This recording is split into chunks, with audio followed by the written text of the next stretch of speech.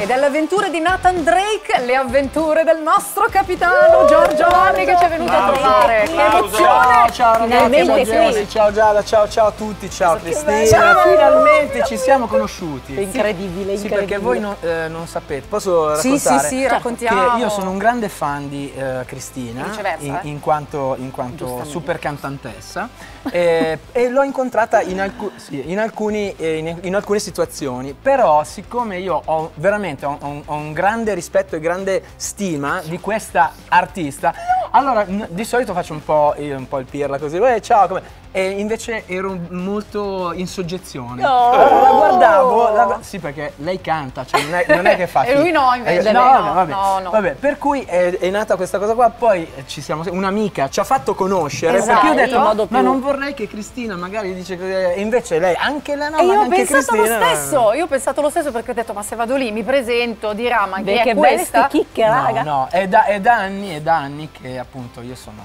un suo super fan, e poi ci siamo scritti. Sono riuscito a conoscerla e abbiamo capito che eravamo un po' due pirla. Si può dire pirla? Sì, si può dire assolutamente. È proprio da copione. Cioè, va detto almeno 2 o 3 volte in puntata. No, perché ciurma, dovete sapere che non si può dire. No, scherzo. E per cui niente, è stata questa cosa qua bellissima. Poi Jessica, io la siete qui. Mentre con Jessica ci siamo conosciuti adesso mi commuovo perché mi mancano molto i palchi, mi manca il palco. Ci siamo conosciuti a Trapani Comics, è stata una cosa fantastica, bellissima, appunto. Bello, grazie di avermi invitato. Ma è un piacere, è un piacere immenso, i concerti che mancano ormai da troppo tempo. Tu lo puoi capire ben. Ma tu hai fatto un concerto a Roma? No. No, alla fine no, è stato cancellato purtroppo, ma non per le regole, mannaggia! Vabbè, però appena riprenderemo, noi saremo lì in prima fila, tutti e due. Ritorneranno, speriamo il prima possibile, ma piuttosto parliamo invece di quello che bolle in pentola, perché io so che adesso stai lavorando, anzi hai già lavorato a qualcosa. Abbiamo prodotto, io devo sempre, io con me porto sempre la mia metà virtualmente oggi, perché non c'è, è in studio a lavorare. Ciao ammiraglio Max. Ciao ammiraglio. Ciao ammiraglio. Allora, con l'ammiraglio e con i nostri collaboratori abbiamo, durante il primo lockdown, cosa abbiamo detto? Invece di stare a casa a guardare tutte le serie del mondo, lavoriamo anche. Allora abbiamo registrato un album che racchiude una raccolta che racchiude appunto 12 sigle riarrangiate in modo alternativo. Per esempio Yu-Gi-Oh! Bossa Nova, per esempio l'Uomo Tigre, Tigerman, rifatto ancora, è la seconda volta che lo facciamo, però reggae, l'ammiraglio Max mi ha accontentato perché sei mega appassionato di reggae. Ragazzi, qui c'è il tatuaggio e non riesco a tirare sulla dopo ve lo facciamo vedere. Va bene, per cui uscirà sicuramente, dipende da questa pandemia e appunto dall'organizzazione discografica, uscirà questa raccolta che si chiamerà The Gold Session Volume 1, perché appunto contiene queste sigle arrangiate in modo alternativo, non tamarro come al solito, Toon Tunz, che appunto, perché Max, il marchio, quando abbiamo iniziato a fare le sigle, Max ha detto: ascolta, mi ha guardato e ha fatto, tu sei tamarro, allora ti metto la cassa in 4. E poi, però sempre cercando sempre di fare melodie catchy. Questo è un progetto, poi è uscito da pochissimo Pokémon Arceus, un nuovo inizio. E noi volevamo arrivare anche qui. Per sigla fatta, adesso devo ricordarmi tutti i termini, sigla fatta per il gameplay. Vai. Ragazzi, qui c'è del professionismo. Sigla fatta per il gameplay dei video di Saidonia e Sabaku per Leggende Pokémon Arceus. È perfetto. Oh, ci avete un caffè? Questo è fighissimo. Poi abbiamo questo progetto, questa canzone dedicata a Death Note, ormai lo dico. Bello. E poi mi piacerebbe tantissimo, adesso lei lo dichiara, per cui non si può più tornare indietro. Non si può più tornare indietro, ragazzi, lo diciamo pubblicamente. Non si può più, mi piacerebbe tantissimo fare One Punch Man. Insieme a lei e insieme a me, ovviamente con la supervisione del mio team, dell'altra metà di Max e con anche, dicevamo, Mark di Hammer. Mi piacerebbe molto. Ragazzi, no, cioè bomba proprio sganciata così, sì, cioè, mi la dobbiamo piacerebbe ancora speriamo di riuscire a realizzare questa cosa qua. E vi distruggeremo con i nostri pugni normali. Un'altra cosa importantissima, posso dirla? Sì. Abbiamo prodotto i Kame Sound, un gruppo veramente eccezionale, un gruppo di Napoli, ok? Kame Sound, con questa che viene da Kamehameha. Kamehameha, che non mi ricordo che cosa. Sì, no, scherzo. Dai, scherzo. Che viene da Kamehameha. Insomma, i Kame Sound che hanno fatto questa canzone fantastica sull'attacco dei giganti. Per cui io e Max, anche come produttori, produciamo appunto, e uscirà a breve questa canzone sull'attacco dei giganti. Io avrei Tante qualche cose, domanda da farti che ti avranno fatto, però a me non interessa e quindi te la voglio fare lo stesso perché non l'ho sentita. No, allora, realisticamente hai fatto un sacco di sigle, tantissime, ne stai riadattando anche altre con altri generi, bellissimo. Quello che volevo sapere io è di queste sigle che hai fatto.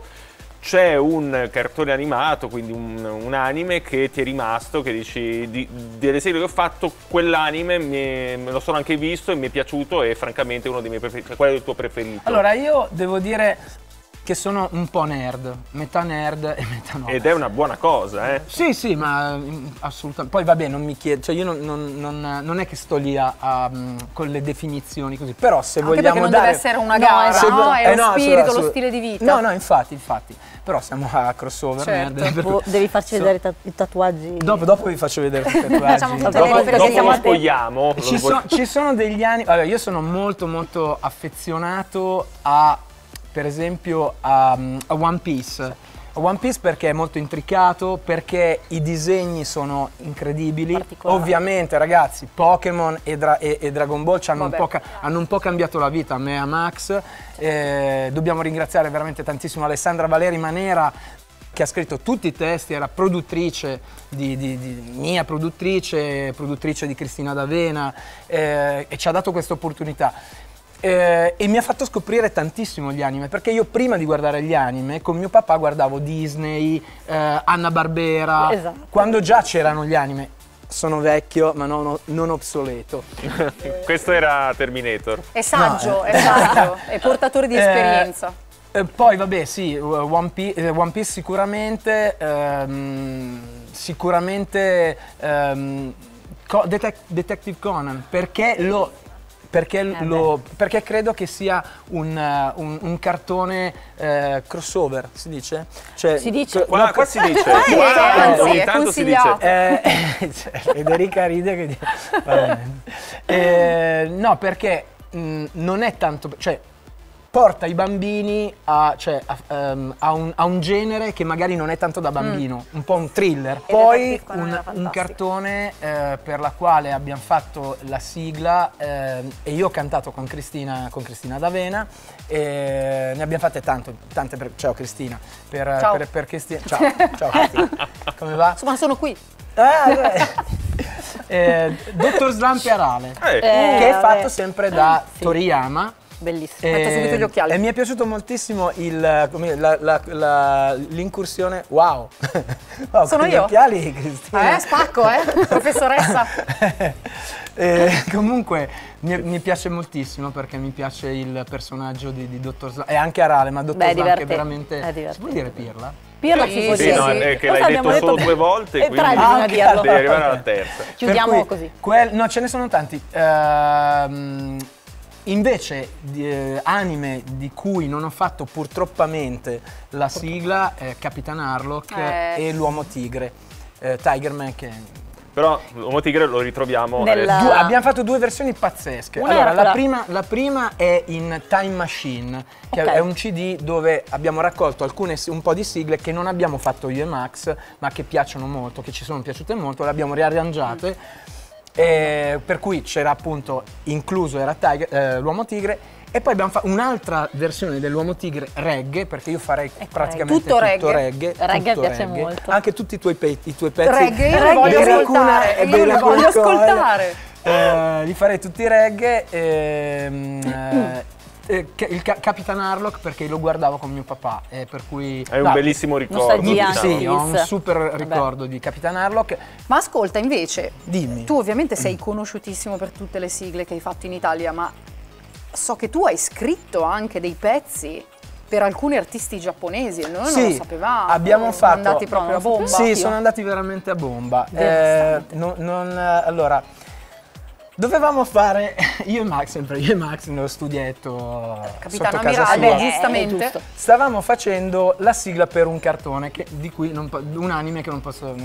A un certo punto ne facevamo tantissime, ogni anno veramente siamo arrivati a farne veramente tantissime. Quella sigla lì non è che non avevamo voglia di fare, però non ci veniva, eravamo concentrati su altre sigle. E abbiamo messo da parte un pezzo, ok? Un pezzo che poi è diventato una hit in Giappone, che si intitola Super Lover, eseguita da questo gruppo Take That, Backstreet Boys giapponese, i Gwins. Abbiamo fatto quello che è stato veramente una super hit in Giappone. Bellissimo. E poi anche un altro pezzo, Energy Dance, la dance tipica del Giappone, che si intitola Banzai, fatta da questa cantante modella Misa, e lì sono state cose molto molto forti. C'è una sigla di cui appunto non ti sei occupato, ma che in realtà oltre appunto a Capitan Harlock e Tigerman vorresti poter ricantare in una versione remake? Sì, no, ce ne sono un po'. Beh, per esempio, ma una sigla tu dici in generale, di un anime in generale? Sì, di un qualcosa che effettivamente in Italia non hai potuto cantare, ma che vorresti molto. Beh, lo farò, facciamo appunto, facendo per esempio Dragon Ball Super. Vabbè, quello l'abbiamo fatto proprio. Sì, l'abbiamo messo su YouTube perché Mediaset RT ci aveva chiesto di comporre, di produrre Dragon Ball Super. A un certo punto purtroppamente i giapponesi hanno detto no, dobbiamo pubblicare e trasmettere la nostra, anche se RT Mediaset voleva assolutamente a tutti i costi la nostra sigla, e l'abbiamo fatta. Dragon Ball Super l'abbiamo fatta. Adesso ragazzi, io non lo sto dicendo perché però la sigla giapponese non arriva quasi al 1.000.000 di visualizzazioni. La nostra quasi a 10 milioni. Forza Italia! Non lo sto dicendo. No, tra I numeri parlano chiaro. No, tra l'altro adesso non esiste più su YouTube perché ce l'hanno tolta, però c'è invidiosi. No, c'è Dragon Ball Super del CD. Dell'ultimo CD. Però devo dire che la sigla di Dragon Ball Super, quella giapponese, tra l'altro non è neanche male. Però è più bella la nostra. Sì.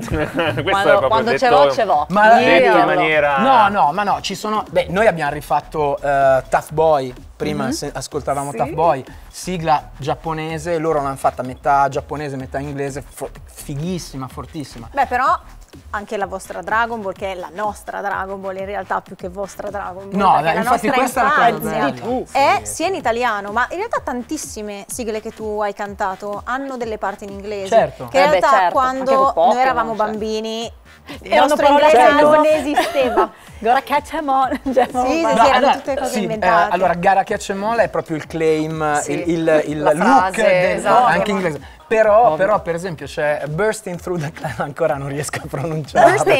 Bursting Through the Clouds. Professoressa, mi scusi, professoressa, Bursting Through the Clouds. Ho ascoltato una sigla alla televisione, Bursting Through the Clouds e Fighting on the Ground, che pensate dopo 15 anni ho scoperto cosa vuol dire. No, perché le frasi in inglese? Perché a me quando scrivo a me piace molto il gramlo, e tu lo sai, perché il gramlo in inglese, no? Dici, cioè canti What is my destiny? Dragon Ball. Ti suona bene?